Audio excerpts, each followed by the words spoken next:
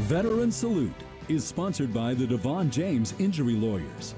And speaking of veterans, when one man was a child, he knew the name of every aircraft and enjoyed watching planes take off and land. As photojournalist Nick Kiefer and Gwen Bevel show us, it never dawned on him he would someday be in a plane headed for the Korean War. Bob Cocking says after trying out college, it was two buddies from North High School who convinced him to sign up for the service. They said, we'll join the Navy. Why don't you go with us? I said, okay. Bob Cocking and his high school friends were recruited by a submariner.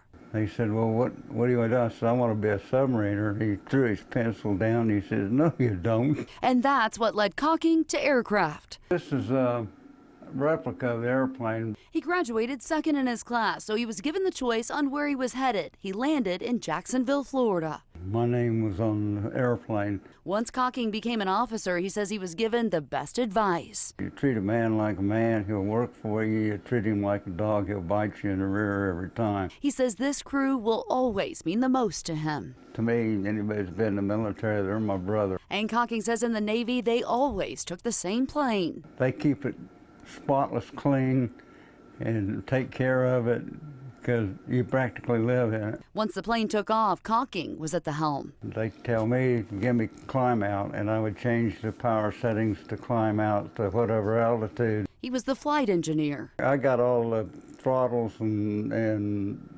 everything we have to do with the engines. I watched the engines to make sure everything's running right. He says during the Korean War, they had to give a report every hour while in flight. So they knew we were still around.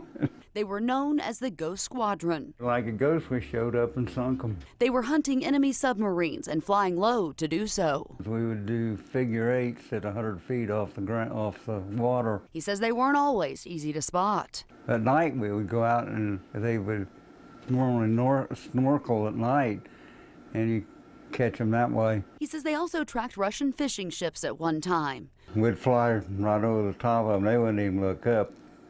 The small ones were not their concern. We'd flying right over the top of the main ships,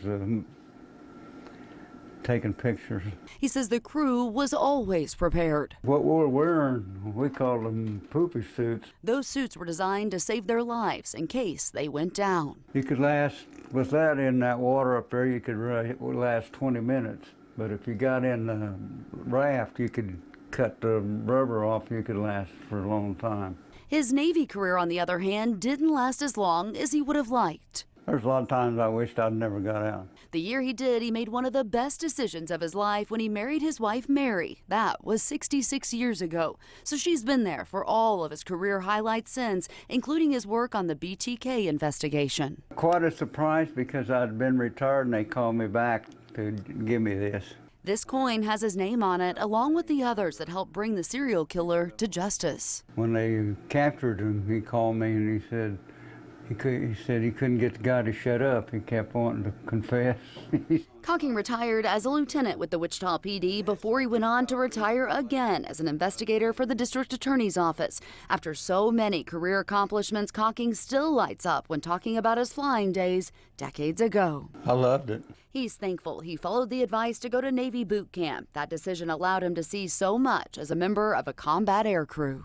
Cocking says the controls got a little hairy when flying over the North Pole because the compasses were no longer accurate. He says they supposedly threw out a container marked with the names of his crew. Perhaps someday that will surface again. Here for you, Gwen Bevel, KSN News 3.